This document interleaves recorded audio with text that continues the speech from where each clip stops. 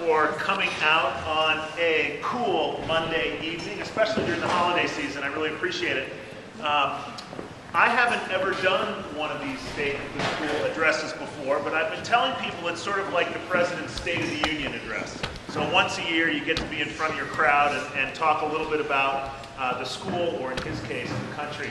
I have to tell you, I stole the idea from someone who is in the room tonight who delivers this once every year, and that's George Moore from Dawson. So he's here to give moral support tonight, so I thank you for that, George. And I really have a pretty simple agenda for us this morning. I'd like to reflect a little, or this evening, I'd like to reflect a little bit on this school year, talk about the preparations we've already made for next school year, and then talk a little bit about strategic planning for the future of our school. And that's sort of a 5 to 7 year window.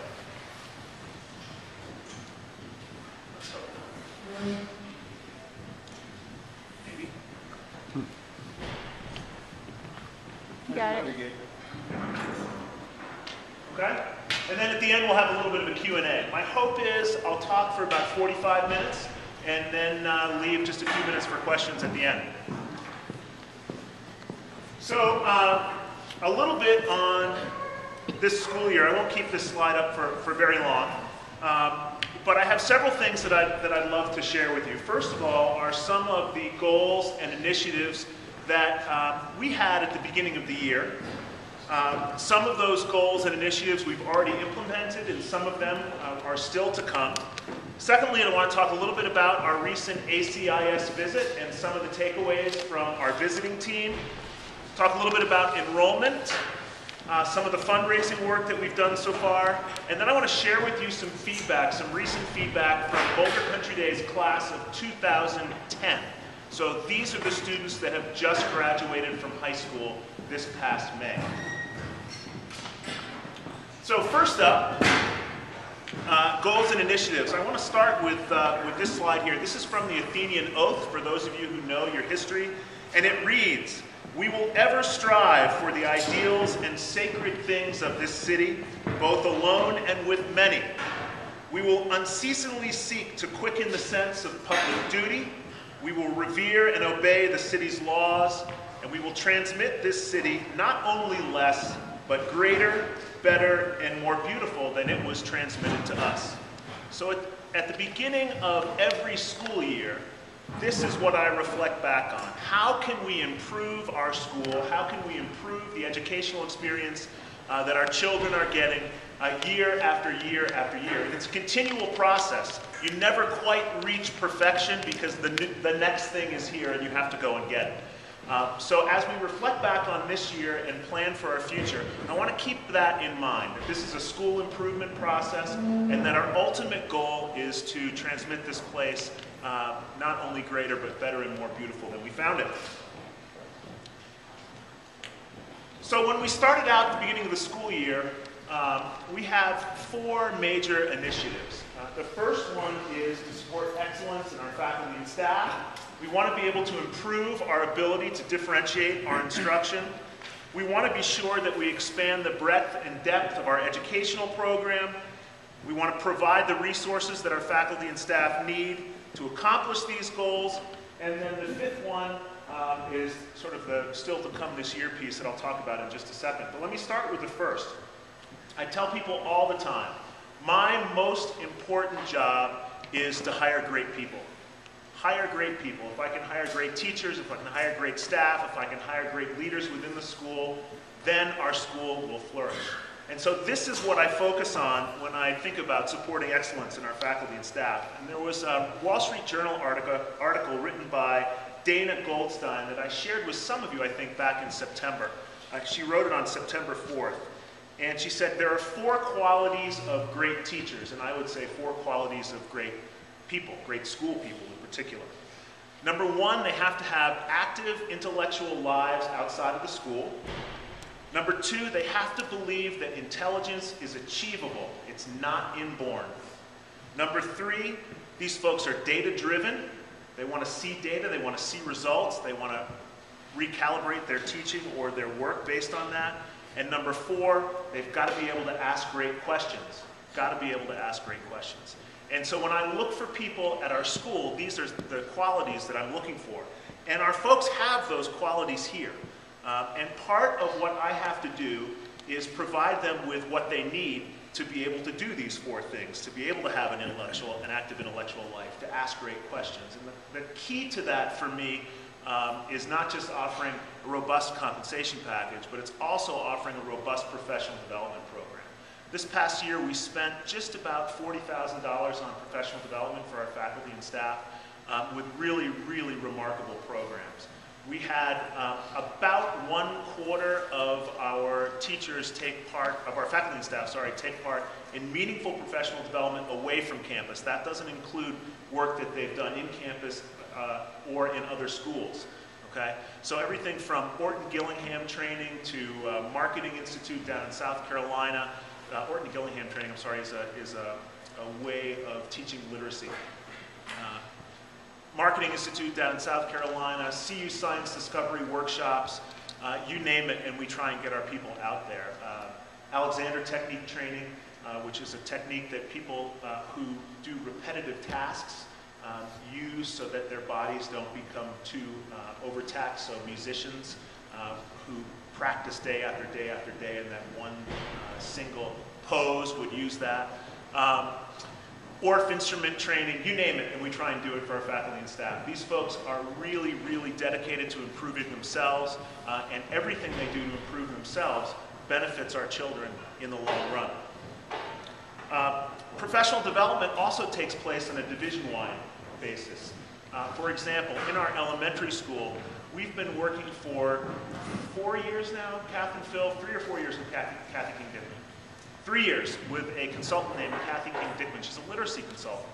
And she comes into our classrooms, she observes our teachers, she gives them feedback on how they can enrich their lessons a little more actively. She works with our faculty as a whole in after-school workshops. She comes in 5 times a year. The next time she'll be in here is in January.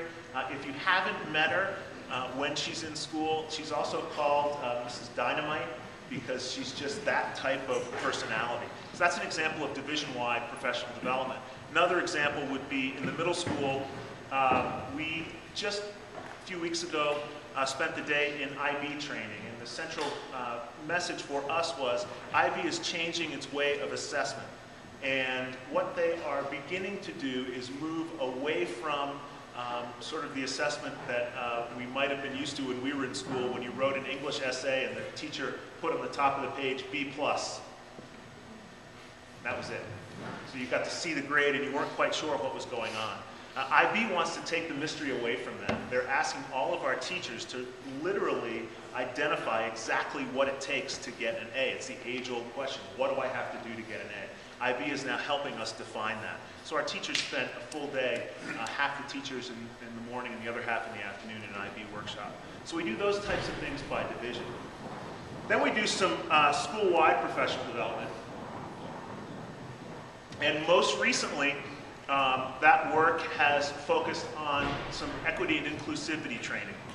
So we have a fantastic group of people here at school, and we want to make sure that our school community is ready for the time when we accept all kinds of folks from the broader Boulder community. We've done wonderful workshops in the beginning of the school where we participated in something called the Curriculum on the Walls, for example. And what that workshop does is it asks you to consider how are you representing yourselves on the walls of your school. So if you were to look around our gym, you can see flags from different countries from which our families come.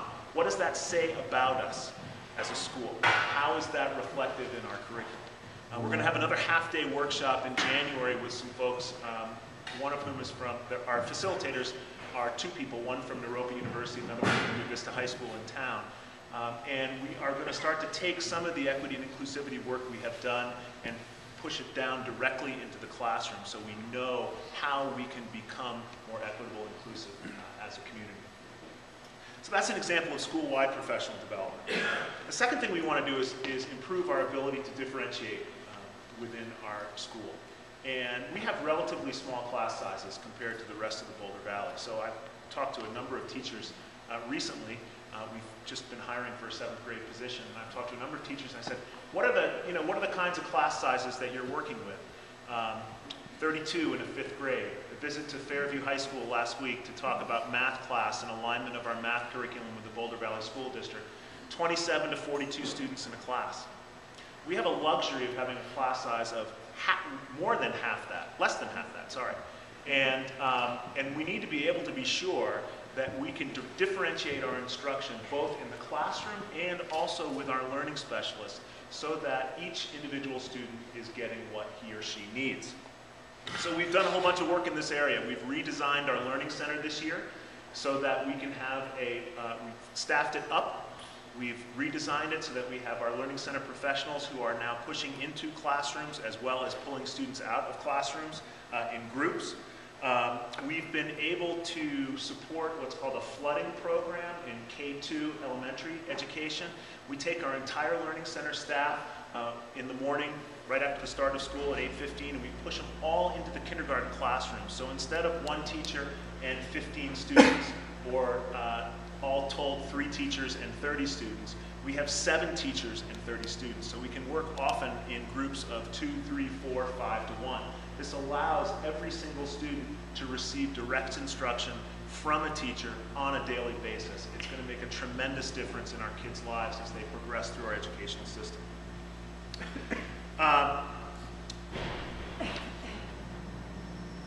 Give you another example of the types of things that we've been able to start this year. In our preschool, we wanted to be sure that we expanded our preschool for future enrollment. So we decided we would offer parenting classes for 2-year-olds. And Kath Porter has been offering, she offered 1 class in the fall, she's going to offer another one in the winter, fully enrolled of parents with 2-year-olds who are then thinking about coming to BCD down the line. We've also opened a 3-year-old class in preschool that will start January 6th. These are for children who are turning 3 after our guiding date, which is about September 30th. So these are children after September 30th, before about January 31st. They need preschools as well. So we've opened a mid-year preschool class that we're very, very fortunate. We think we're going to have between 7 and 8 students in that class. Also in elementary school, we're grouping by ability in math in our different grade levels. So we have small groups within the classroom. We also use our learning center staff to take some students outside the classroom so we can meet their individual needs more effectively. We've been able to redesign our elementary report card. Hopefully all of you got that at the end of the first trimester. That's now standards and goal-based as opposed to grade-based, so you understand that if your child is progressing towards a standard, if they're at standard, or if they're not making progress towards a standard. It's a much more effective way to assess kids and their progress. In middle school this year, we started a middle school orientation program to help our 5th graders transition into 6th grade. And it had tremendous effect on making sure that our kids are able to handle the rigors of our middle school program. We have a 1-to-1 program in the middle school, as you know, so making sure that our kids are able to transition seamlessly is critically important in the middle school. We have also revamped our Middle School Explore program, and for those of you who don't know, middle school has 6 what you would consider academic periods a day: English, history, math, science, world languages, and then we flip-flop STEM and Latin, so they meet every other day in middle school. Then we have 2 enrichment periods per day. We call them Explore. You might think of them as your college elective programs.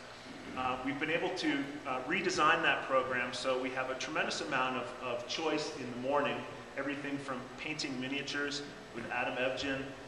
6th grade, 7th grade boys are all over painting these tiny little miniatures, like 20 kids in this class.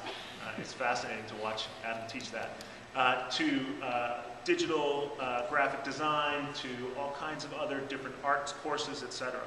In the afternoon, we're providing a foundation in some of our core electives, a foundation in arts, foundation in music. We have a health and PE program that we've started for this very first year. So now every student in the school, and especially our middle schoolers, are receiving health education. We haven't done that before. So this is an example of how we're sort of changing our curriculum to meet our needs. And last but not least in the middle school, every middle schooler this year and hereafter will participate in a coding program. This was generously funded by a family who wanted us to be able to do this kind of initiative. Coding is, it's a program that's not like I remember it in college. So I don't know how many of you ever took Fortran in college, but it was brutal getting through Fortran. Used to be called computer science. Well, now it's much more accessible. So our kids are able to code in a program called Scratch, and it's object-oriented. You just pull coding pieces into the program. You can make all kinds of different things happen. To me, it's important not just because we're teaching coding or computer science, but we're teaching other skills that we know our kids need. We know they need to learn how to problem solve. We know they need to learn how to organize an essay or a computer program. It's almost the same way. You got to start with the beginning and end with the conclusion. And if in coding, if it doesn't line up, the program's not going to work. So it's helping to teach our kids these transferable skills that I think are really, really important for them in other parts of our curriculum. So we're thrilled to be able to do that. The 7th graders have already done it. The 8th graders are in it now. The 6th graders will do it at the end of this semester. Every year we'll add a next level to the coding. So hopefully by the time our students graduate from 8th grade, if they've been with us all 3 years, they'll have had 3 solid trimesters of coding, which I think is a differentiator for us. School-wide initiatives as well. I mentioned the health curriculum that I think was so important. We have an artist in residence program coming up in March that we have funded from a lot of funds last year. We have an artist, local artist by the name of Will Day. Anybody know Will? Will and I went to summer camp together. He's coming in for a week, for a day in March. He's going to work with our kids in a hands-on way. We have storyteller, musician, those kinds of folks that are able to give our kids hands-on experience on what art is like sort of in the real world, if you will. Can't wait to have it. And finally, as part of a school-wide initiative, many of you have participated in our parent education series. And this has really been, I think, a tremendous asset for you, because parenting is complex, and in order to get through this complex world, we need some help. So whether it's from Common Sense Media, who is helping us learn how to be digitally safe in this world and giving us very plain-spoken recommendations on which movies our kids can watch or which games our children should be able to play on their iPads or whatnot, or Patty Gatto-Walden, who is a woman who knows a lot about giftedness. She talked about the two-sided coin of giftedness. We had a high school fair for the first time. 20-something high schools were in here, 150 people, helping our parents choose what that next level is going to be for their children. In January, we have Rosalind Weissman. If you haven't RSVP'd for that, I would encourage you to do so. She's the author of Queen Bees and Wannabes, and Masterminds and Wingmen. So basically, girls growing up, boys growing up. And she can help us negotiate these years, especially the middle school years. And then in February, we also have a speaker. Her name is Patty Ashley, and her topic is good enough really good enough? And she wrote a book called Living in the Shadow of the Too Good Mother Archetype. And although she calls out mothers in her title, I suspect it's equally good information for fathers as well. So all of this, I hope, is helping us become better at what I want us to be able to do, and that's educate our kids. And whether you're a teacher or a parent, I think this provides useful information for us. Last but not least, we've had a group of volunteers this year who've taken on a particularly specific initiative. The folks who are in our PTO have established Kersey's Corner, which is a little PTO store in the front lobby of the gym there. And they are keen on really increasing parent engagement and volunteerism at our school. We have tons of people who volunteer in the classroom. We have tons of people who volunteer for events, whether it's a cross-country event or the recent gala. And the PTO really works with us in partnership to help us make this a better place for our kids. The dues that you pay go right back into the classroom, as you might know, and they've been tremendous partners. So while I have a moment, I just want to thank the folks on the PTO. I know Malia is here, who is the president. Malia, are any other folks here? Who's sitting out front? Angela, thank you.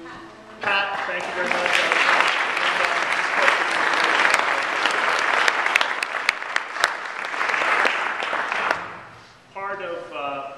Part of a measure of success for a school, for a day school like ours, is how engaged are our parents. And to have sort of a bevy of volunteers like we have is quite remarkable. And they're always looking for more, right, Leah? So please make sure that you volunteer if you would like to do so.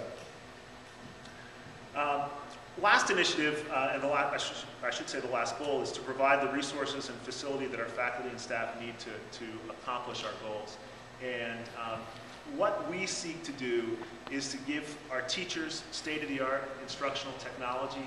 We've invested a lot of funds in technology this particular year with either new laptops or tablets for our teachers. Virtually every classroom now, and soon every classroom, will have either a projector and or a Mimeo board in the classroom so that we can continue to teach our kids the skills that they need. We're going to make sure that they have access to the technology they need both in the libraries and in their classrooms as well. Right now there's a lot of information that's coming digitally at our students, particularly in terms of digital books, so we're going to be focusing, as I'll mention in a minute, on some e-books for our library and our classrooms. And we've got to make sure that we have a beautifully well-maintained campus. And while I have him here, if he is still here, but I don't see him, Craig Gaskell is a guy who works on our campus night and day. He's here tonight. He'll be here over the Christmas break. He'll be here in just a few months as we think about what we're going to do with the lights in here. I'll mention that in just a minute as well. He works tirelessly to make sure that this place is clean and maintained and ready for our kids every day. So if you see Craig on the way out, please give him a thank you, because what he does is critically important to the health and success of our school. So let me give you an idea of what's still to come this year. We have been investing a lot of time and effort in a new website and a new student information system. The website itself, we hope, will launch after the holidays, sometime in January.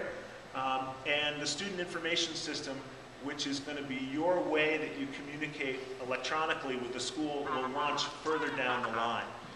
The website is important because we now know that it is the #1 way a new family hears about our school. #1 way. Just today, Susan was talking to 2 different families, one from France and one from Spain, that want to come to our school. The one from France might even want to start in May with just a few weeks left because they're moving in. And this is how people hear about our school. So we need to be able to have a strong digital presence, and we need to be able to make sure that our site is telling folks who we are, and that it's easy to navigate, and that it is a place that people want to go also for information. So that will launch in January. You can look forward to that. Another thing, if you are in the middle school, your children will be offered in Explore, a Maker Lab Explore. We've got a new 3D printer and software that we're going to be installing shortly. It just came in about a week and a half ago, I think. It's still in Gabe Hernan's office, but we're psyched to be able to have this Maker Lab. I think it's a wave of technology in the future, and the idea that we can have a piece of creative software that you can design something 3D and then print it out on a printer like an iPhone or a bottle of water. I think that's pretty cool, and I think our kids are going to love to be able to get into that.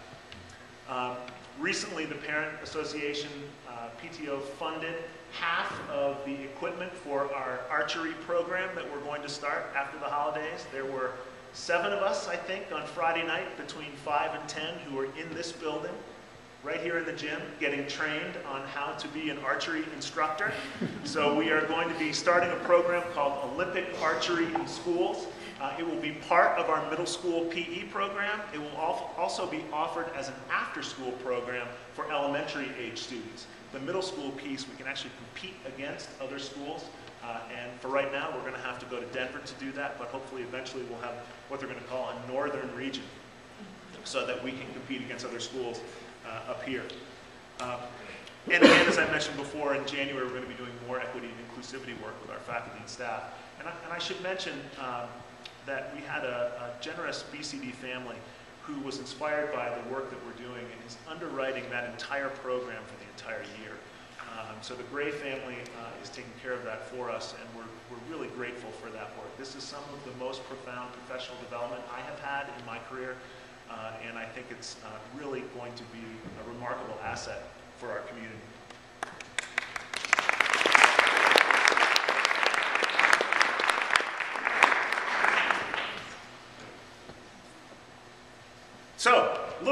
ACIS visit. This was also a big part of our year. And for those of you who don't know, we spent the entire school year last year writing a self-study. It's an 84-page document that evaluates every single piece of our school, 36 different program areas. And we do this because we seek reaccreditation from the Association of Colorado Independent Schools. And that association is recognized by the Colorado Department of Education as an accrediting body. So this is a big deal for us. We were first accredited 7 years ago, and now we're up for reaccreditation again. After we wrote the self-study, we send it off to the association, and they appoint an 8-person visiting team comprised of experts from independent schools throughout Colorado. And they spend 3.5 days on our campus evaluating what we say we do. And that's a key for independent schools. We're mission-driven. So we don't have to do it all, but we've got to do what we say we do. And so what we say we do, we hope, is in our self-study. They arrived on a Sunday evening or late Sunday afternoon, about 3 o'clock. We had a reception for them on Sunday evening, and they left Wednesday afternoon and literally spent most of the time on Monday and Tuesday and Wednesday morning interacting with our faculty and staff. They talked with some alum, they talked with some parents and trustees, and the end result of their visit is what's called the Visiting Team Report. And that report contains commendations, here's what you're doing well, recommendations, here's our areas to explore, and suggestions, here's how you might explore those areas. And I can't share the whole visiting team report with you because it's fresh, but I can share the major commendations and recommendations. So I will do that now. And I'm going to read directly from them just so you get a sense of how the visiting team understood the culture of our school. Major commendations. Number 1 was change management. The faculty, staff, administration, and trustees should all be congratulated for embracing change, gracefully managing transitions, and responding to strategic challenges with clarity, calm, and a sense of purpose. Recent challenges and transitions include the economic recession, a shift away from some of the previous curricular and philosophical approaches, changes in leadership at the board and administrative levels, and the construction of a new brewery right across the street. You get a sense they have a sense of humor. Yet the school is currently on stronger footing than at any time in its past. Enrollment has been increasing, expenses are now covered entirely by tuition, leadership is stable, and parent satisfaction is generally strong. So that's number 1. Number 2 is community spirit. The visiting team encountered a community of remarkable collegiality, enthusiasm, and goodwill. Despite the fact that our visit fell amid submission of grades and comments, the book fair, an open house, and sub-zero temperatures, to name a few, the atmosphere of optimism, hospitality, and community pride was tangible. Students, teachers, staff, and parents all expressed appreciation for the opportunity to be a bulldog. BCD is a strong school, well on its way to securely viewing itself as a forever school. And that term forever school is a term that our Board of Trustees has used for a while. And that's basically a sort of a term that we use when it's been, say, 20 or so years since your founding, and now you're projecting yourself into your future. You've become that stable school that you wanted to become 25 years ago when you thought to yourself, what would this look like 25 years from now? Number 3, school image. By all accounts, the school's recent rebranding effort has been a huge success. Name recognition in Boulder is on the rise. There is a noticeable cohesion of image and message around campus and on materials, and school pride is evident. The benefit of this effort will only increase with time as the BCD name and logo continue to find a stronger footing in the market. If you are new to BCD this year and you didn't know us before we had the Bulldog, this was a tremendous effort that started the year before I got here, continued last year, and is continuing this year. And Susan Boyle, who's our Director of Mission and Marketing, is the one who spearheaded that whole effort. So thank you very much.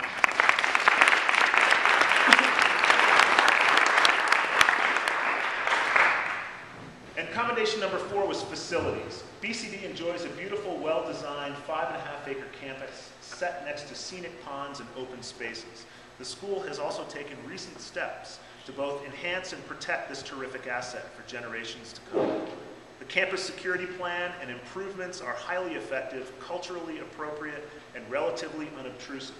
Thoughtful planning by the board and administration has also created a healthy PRISM account, I'll explain that in a second, that allows the school to maintain and enhance this unique asset. This level of prudent, forward-thinking planning is admirable. So a PRISM account is basically, it's an account that you create and that you fund so that when you need to replace the roof or a water main out front or a boiler, or in New England they call them boilers, or HVAC system, or what have you, you have the funds to do it. So think of it as a capital expenditure savings account, if you will. So those are the four major commendations: change management, community spirit, school image, and facilities. They also gave us major recommendations. The first one is mission clarity. Complete the recent work on articulating the mission and the newly created philosophy statement. Re-examine the term classical as it relates to BCD today and to the emerging vision of its future. Explore alternative language or develop a common interpretation that can unify your community. The present confusion and disagreement on this point merits thoughtful dialogue about fundamental principles and aspirations to achieve greater consensus. Achieving greater clarity in this area will guide strategic planning, enhance a shared sense of purpose, and support internal marketing through consistent messaging. So we have the term classical in our mission, and 17 years ago, it meant something different than it means now.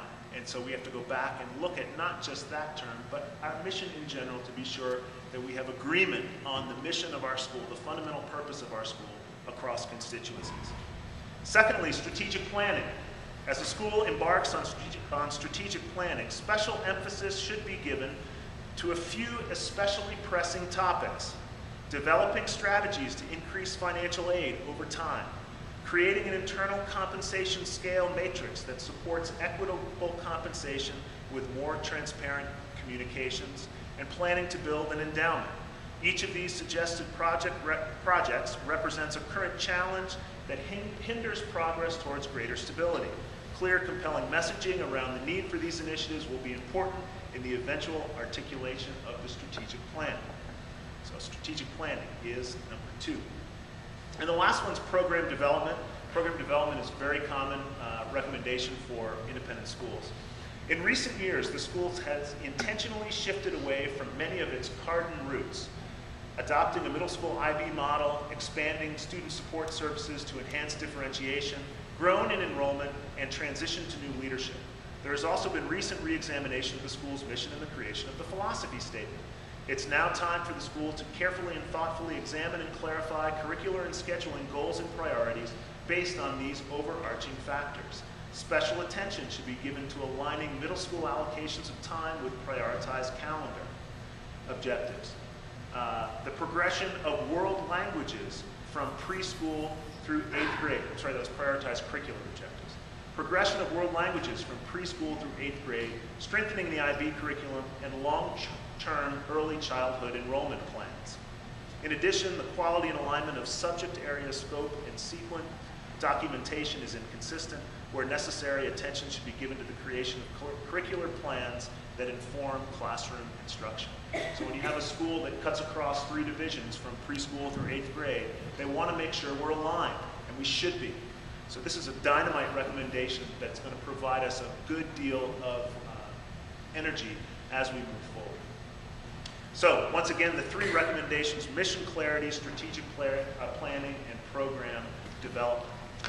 Each of the 36 sections of the report has commendations, recommendations, and suggestions. It's going to guide our work over the course of the next 2 to 3 years, and we're going to marry that with the strategic plan to ensure we have an effective plan for our school's future. So it's a lot of good work by the ACIS visiting team. And for those of you who don't know, Kath Porter and Gabe Hernan were the coordinators of that effort, and they deserve a great round of applause.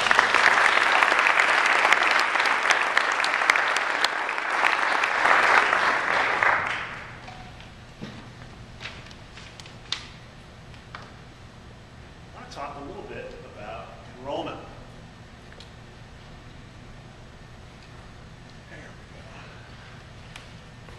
So we opened school this year with 333 students, which is the highest opening day enrollment in our school's history.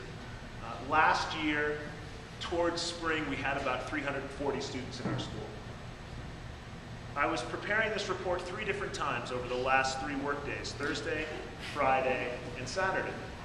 And each time I went to Susan Boyle and said, okay, our current enrollment is X. Do I have that right? She would say, no, it's X plus 1. So our current enrollment as of January 6th will be 348 kids, which is 15 over the start of the school year and at least 8 more than we've ever had in our school's history. And this is a critically important piece because, as you can see behind me, a rising tide lifts all ships. The more students we have in appropriate places in our school without compromising our class size standard, the more resources we have to do what we need to do, and the more we can live into our mission, which ultimately is to help your children discover their excellence. So with 348 students starting January 6th, we will be able to preserve all of our class sizes. And for those of you who don't know, we have a class size maximum of 3-year-olds, 12 to 2 teachers, pre-K, 15 to 2. In the elementary school, it's 18 students per class, 2 classes per grade. And in the middle school, our class sizes have to average 18 with no class bigger than 22.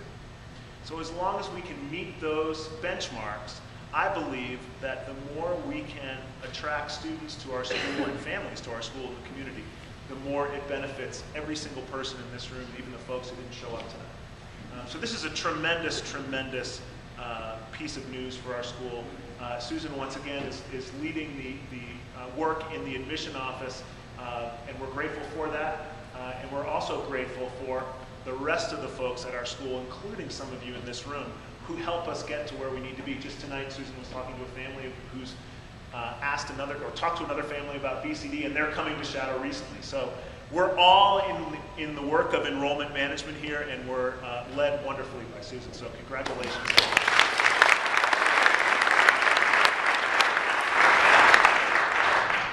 So 348, I think, looks like 53 in preschool, 195 in elementary, and 100 in middle school, just to give you an idea of what that looks like.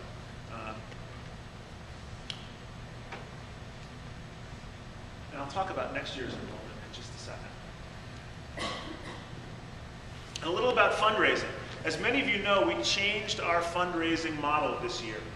We believe very strongly in our new commitment that tuition ought to cover the cost of your education.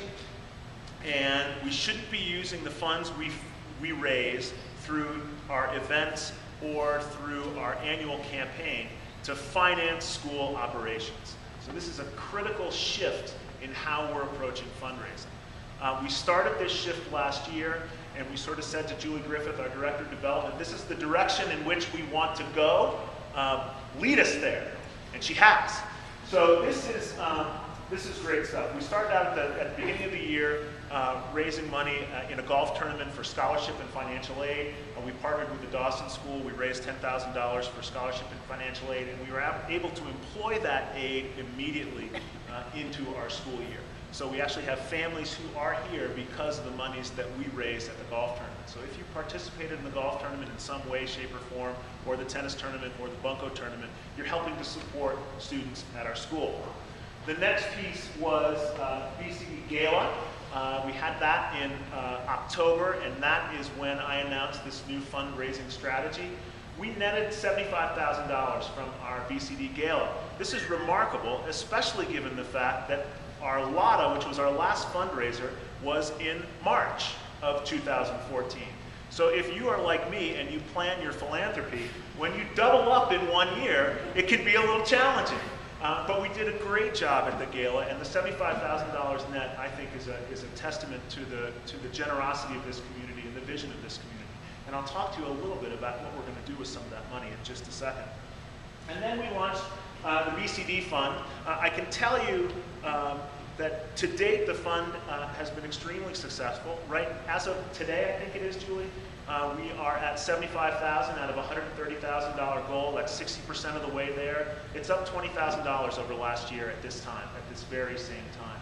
So this message of fundraising for above and beyond operations is important, and people are getting it. We're not filling a gap. And for those of you who've been asked to rate or to give before, you might have heard tuition doesn't cover the entire cost of the education, so we need to fill that gap with with fundraising. And we're not doing it.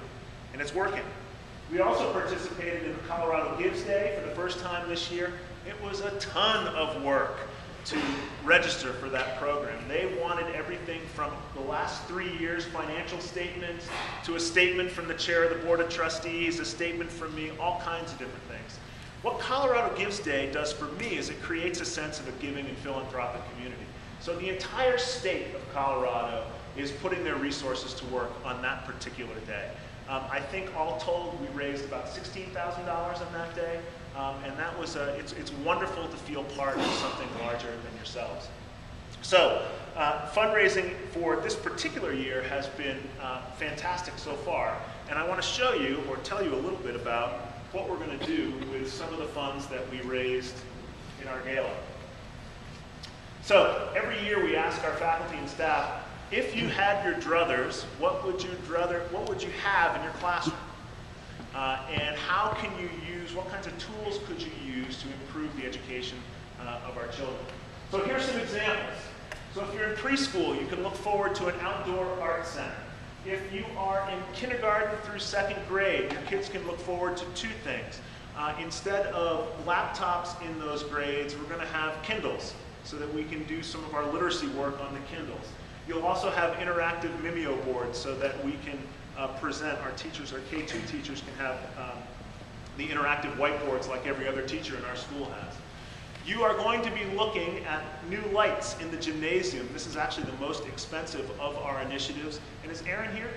I think I saw her come in. Erin, mom of Quinn and Alexa Sharp, helped us organize this whole thing in here. So beginning in March, I think, these lights are going to be replaced with LED lights. It's about a $19,000 project, if I'm not mistaken. The return on investment is less than 5 years. So we can get rid of these mercury lights that take forever to warm up. If you shut them off, you got 10 minutes before they come back on again. And we'll replace them with LED lights, which are off and on right away. It's great.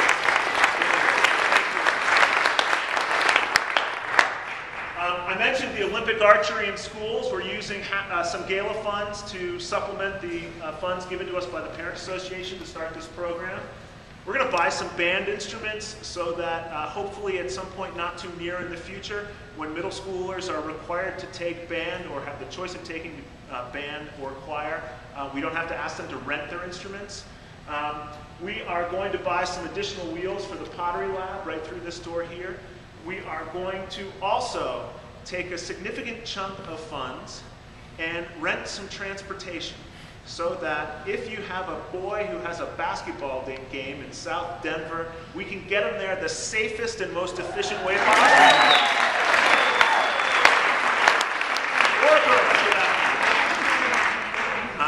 Turns out the school bus is the safest vehicle on the road. And I'm very interested to see how this is going to work out because I think carpooling creates community, right? We're all in it together. We're struggling in traffic. I'll take your kid, you take mine. So that piece isn't going to be there anymore, but I suspect the payoff will be much better in the long run.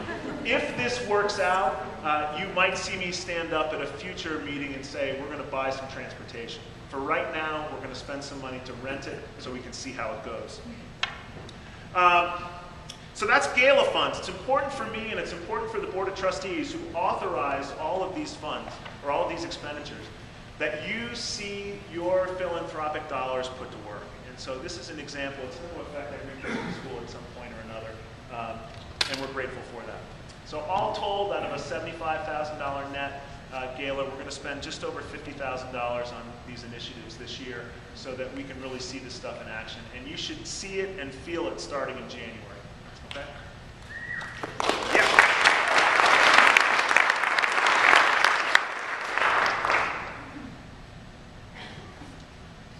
This is not great. Yeah. So I mentioned we took an alumni survey after graduation, after our seniors graduated this past spring. and I thought I would share some of the data with you. It's hard to get in touch with 18-year-olds, and they don't always respond to emails or phone calls or even wrangling them right off the street and bringing them into school. So we sent out 25 surveys or phoned 25 families. We've gotten 13 back, so you need to know it's a little over 50%. This is just a sample of what a graduating class at BCD is up to. A lot of you might be interested in the college acceptance list for the class of 2010. I'll read through it briefly. This is where our graduates are headed. Arizona State, I shouldn't say this is where they're headed. This is where they were accepted.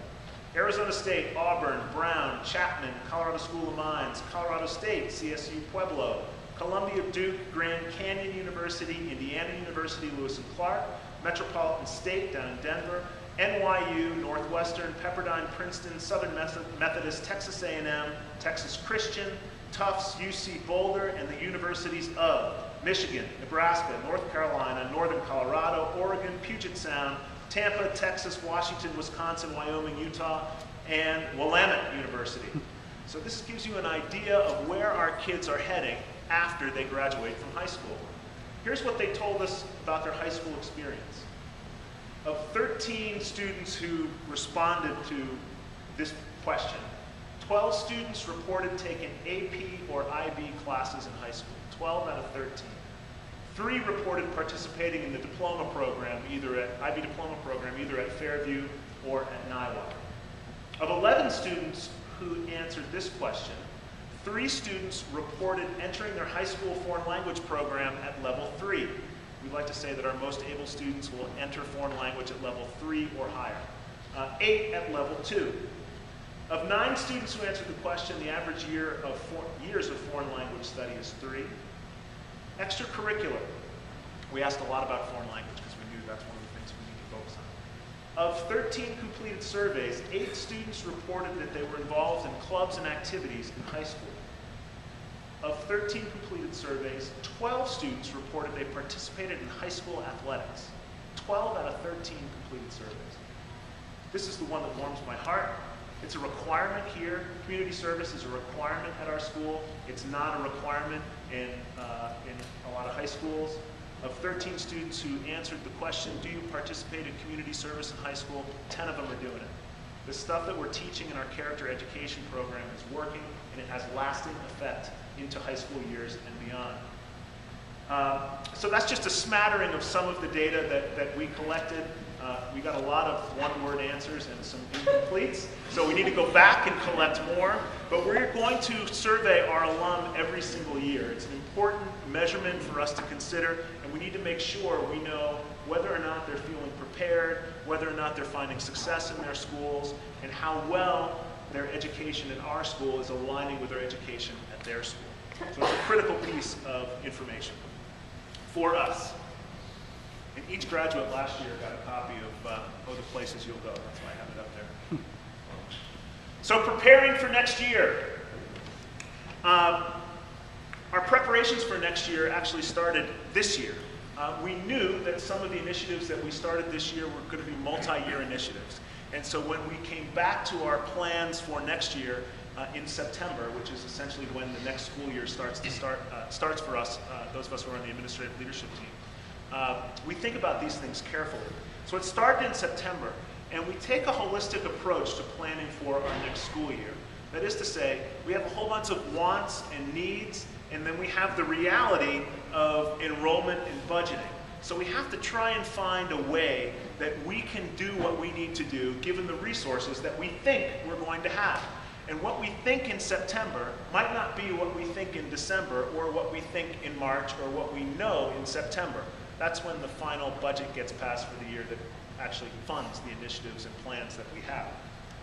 So I want to talk a little bit about the budgeting process, how we plan for the school year, and what next year's tuition is going to look like in these next few slides.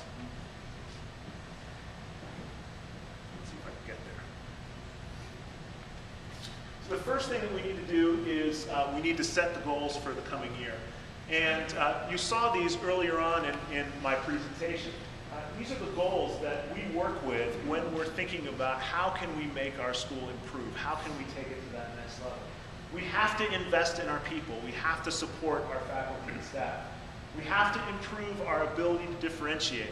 Many of you are at our school because of the individual level of instruction that we give your children.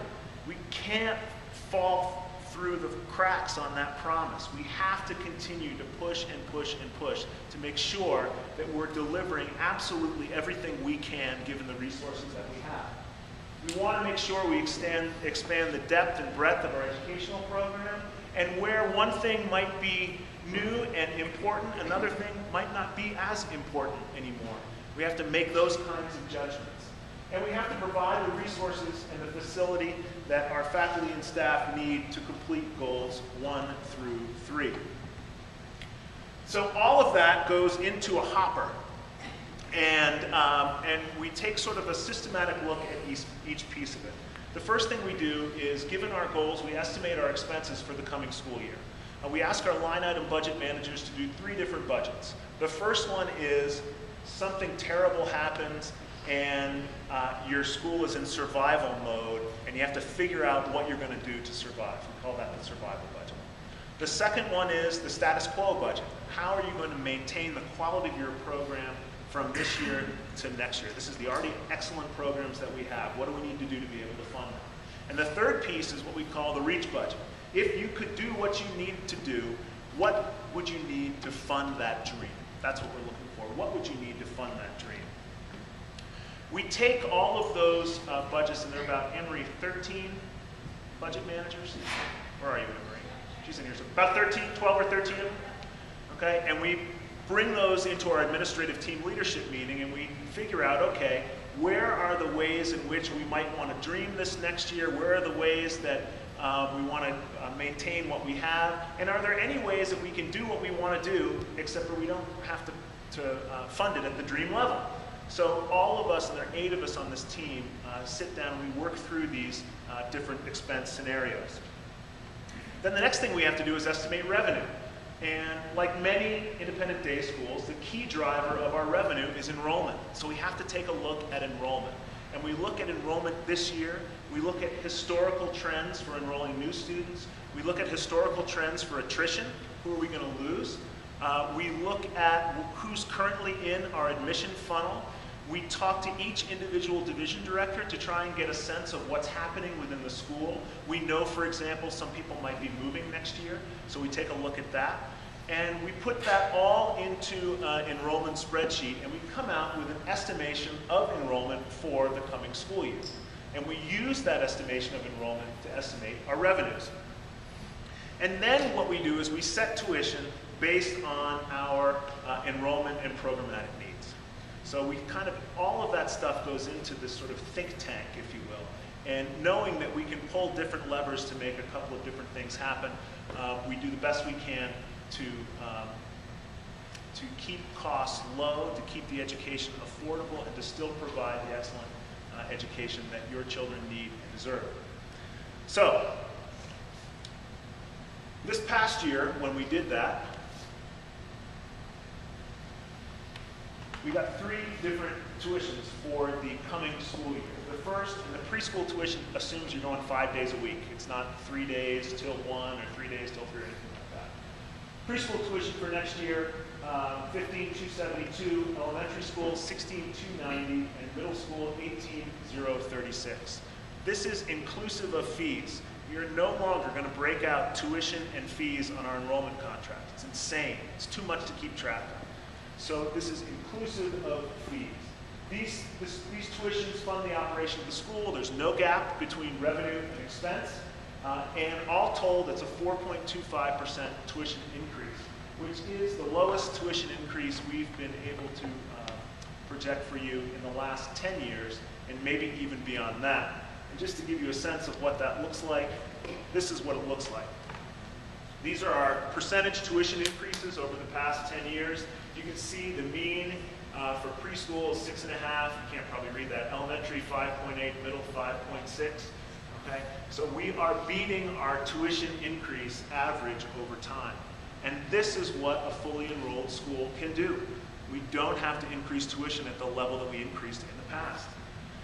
But it comes with a note, an important note, and that is as our school becomes more desirable and our grades begin to fill, the January 31st deadline that we've set forever for the past however many years becomes more important to our current families. We want to make sure that we're saving a spot for you. So that January 31st deadline is key because we have people in the wait pool who are going to begin to get their acceptances and their admittances on January 31st. So a couple of things that I would say to that. Number one, every child here I can just say, unless you've had a conversation with your division director, every child here's got a spot for next year. Okay? That's a critically important piece. Number two, we want you to come back to our school. We think we've got a really great thing going here, and we really want you to take advantage of that. And I enjoy meeting all of you in Carline and in events like this and other places around the school day after day after day. So we want you here. If you decide that this isn't the place for you or your circumstances are in flux, I don't know if I'm going to get transferred next year, for example, we ask that you talk with Susan Boyle, and she is able to maintain our current enrollment piece so we know who can we expect back, who might be on the fence, and then we can begin to make some decisions. So this is going to be a critical piece for us this year. We have some areas to explore for next year. They include an elementary school that is going to get a refresh over the summertime. So we are going to go through that entire building, paint, carpet, flooring, the whole thing. We're getting bids right now, so you can look forward to a newly painted and newly refreshed elementary school next year. I'm meeting with the elementary school teachers on Wednesday of this week to ask them, how do you want this to look? Do you want hardwood floors? Do you want carpet? Right now, they spend a lot of time eating in their classrooms, and I think that hardwood floors or flooring is way better than carpet, but we'll see what they say on Wednesday. We also have a couple questions to answer, like what happens when middle school class size goes from 36, which is where it is in 6th grade now, to 42? How do we manage that, right? We can't have a class size of over 18, so we're going to have, if we go that way, 3 different sections in middle school. How's that going to impact our schedule? What's that going to look like for English and science and history classes, not to mention foreign language and math classes? So that's an interesting question that we have. How do we continue to attract 3-year-old and pre-K families for next year? Another interesting question. And do we have alignment, as I mentioned, from our self-study between mission and program? So all of these we will be looking at for next year. It's going to be a great year, and I look forward to receiving your enrollment contracts.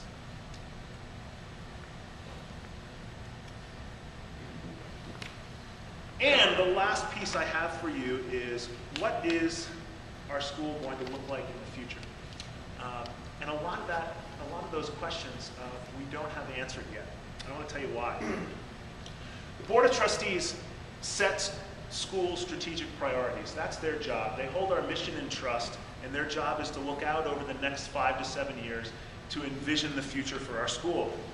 But they need a lot of help in doing that. And we just got out of a board retreat in November where the board is committed to an inclusive strategic planning process that involves all of our constituencies: parents, alumni, faculty and staff, trustees, hopefully get some students involved in that as well, alumni parents.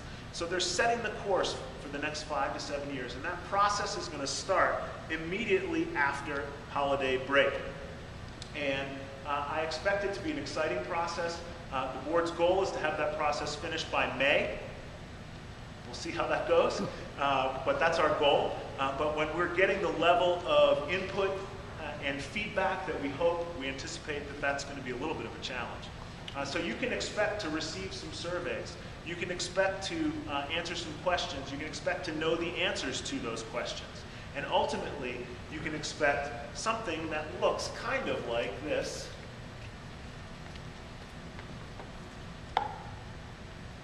Which was our last strategic plan. How many of you have seen this document? Yeah. This document was a tremendous amount of work done by a current parent, mostly, or led by a current parent, named Victoria Kazai. She did a tremendous amount of work on this with the Board of Trustees about 7 years ago. And our 6 points, our planning points from 7 years ago: elevate the school experience, foster a flourishing faculty, engage the entire community, grow our family of families, optimize school operations, and enhance and expand our campus. At the board retreat, our trustees spent some time going through each and every one of those priorities, and we found in each one of those priorities evidence that we, in fact, did what we said we wanted to do. And so this is a remarkable process, and it's going to be a living, breathing document. We don't want this document to sit on a shelf. If I ask the same question to you next year, how many of you have seen our strategic planning document? My hope is that 95 to 100% of you would raise your hand. This is going to be the thing that guides us in our future. Okay? So that process will be coming up beginning in January. And last but not least, I thought I'd share with you what the future might look like for independent schools. This information came from the National Business Officers Association. It's called NBOA. And they did some work in national trends in independent school education. Here's what they said. Advice to business officers: remain vigilant on 2 fronts. Scrutinize budgets based on where your mission lives in them. Watch our missions, our unique value propositions within our markets. We happen to have the most scrutinizing business person in the world on our staff, and that's Anne-Marie Toohey.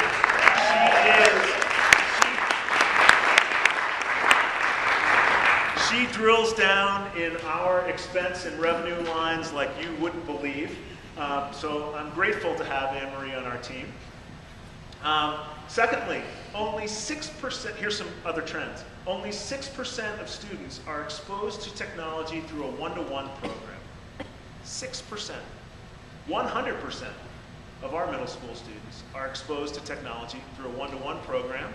Gabe Hernan leads that effort. Thank you, Gabe. It's good being the top 6%. Here's some thoughts for our marketing team. It's an article by Tom Price in this magazine.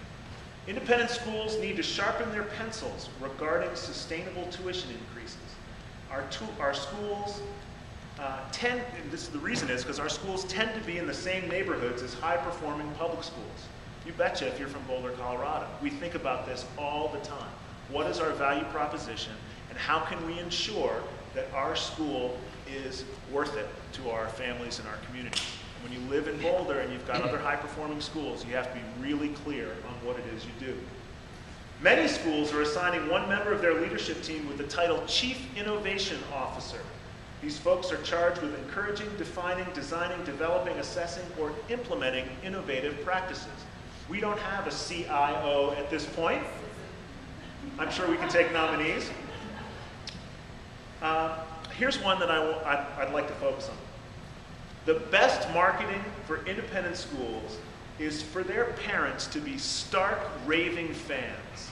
You are our best marketing in our school. You are our best marketing.